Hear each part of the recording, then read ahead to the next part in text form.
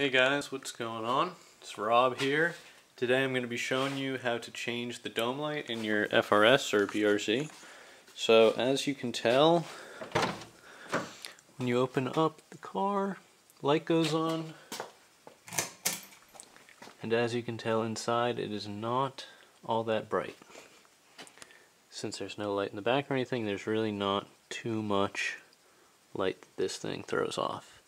So this is a little bit of a before scene. As you can tell, it's lighter outside and it's a gray day in the evening, so it's not too much light, but I'm going to be showing you how to replace the dome light here. So let's get to it.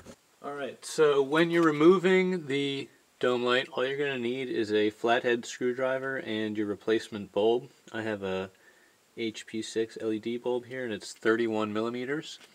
I'll have the link in the description for the exact bulb I'm using, but as you can see here, this is the dome light, and the two things you're going to have to use to remove it are these two little indentations, one right here and one right here.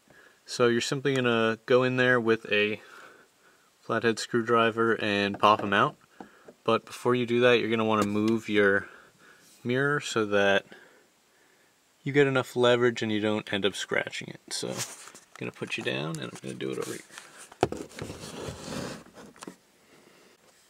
So now that you have the plastic casing off, I would suggest putting on a... So now, using my iPhone camera, I'm going to put in this bulb. So as you can see, I got it in there now. Now I'm just going to reverse the steps and take this, pull it in. So you're going to slide it in towards you and then push up on both corners and you're good to go. So I'll show you now a comparison of the before and after using this light. As you can see, it's completely different in there. Much brighter. You can even see some of the backs.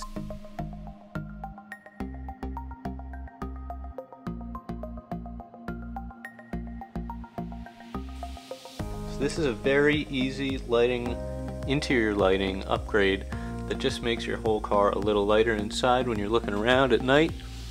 So if you have any questions, let me know in the comment section below, and we'll see you in the next video.